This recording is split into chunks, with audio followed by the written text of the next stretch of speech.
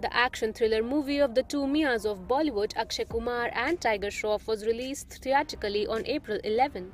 As the audience enjoyed Bade Miyan Chote Miyan in theatre, the two action stars decided to pay them a visit. While interacting with them, Kumar also wished the fans on the occasion of Eid.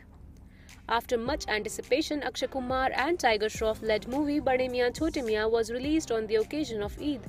The film, despite slow growth at pre-sales for the opening day, eventually paced up by the end of the day. As it's running strong in Indian theatres, the two stars of the action flick decided to surprise the fans by making an appearance at the iconic Gaiety Galaxy Theatre in Mumbai. For the event, the OMG2 star went with a white linen shirt with black pants that had the face of a tiger printed on it. With a pair of white sneakers and a watch, the 56-year-old looked dapper. As for his co-star, Baghi actor Tiger Shroff, he went with a moss green sleeveless t-shirt flaunting his muscles. With a pair of denim cargos and chunky boots, he waved at the audience.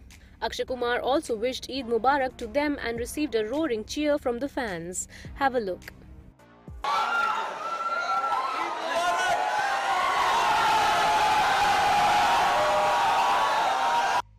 Bade Miyan Chote Miyan is a science fiction action thriller film helmed by Ali Abbas Zafar, while Jackie Bhagnani and others have backed the movie.